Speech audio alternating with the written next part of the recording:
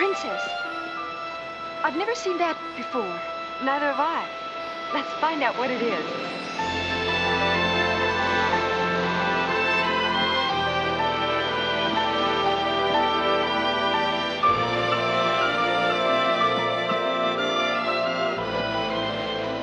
What do you think it is? I think it's called a parachute. But what's it doing here on Paradise Island?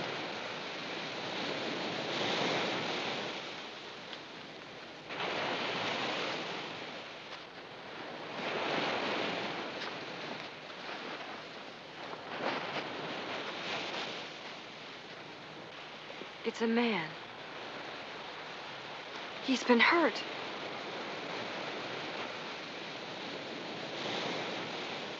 He's almost dead, Rena. A man here on our island? Just help me get him out of this contraption. Help me lift him. Be careful.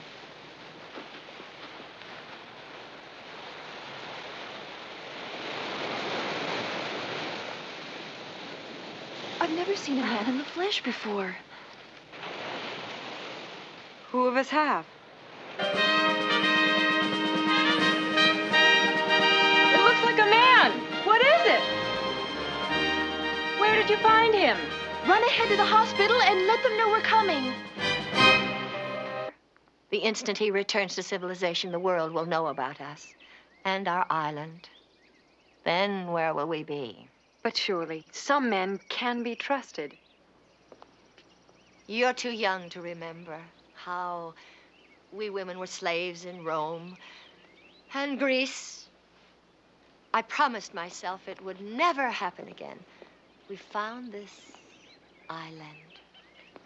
About this man. There's nothing to discuss. Oh, Mother, how can you think that way? I named this island Paradise for an excellent reason.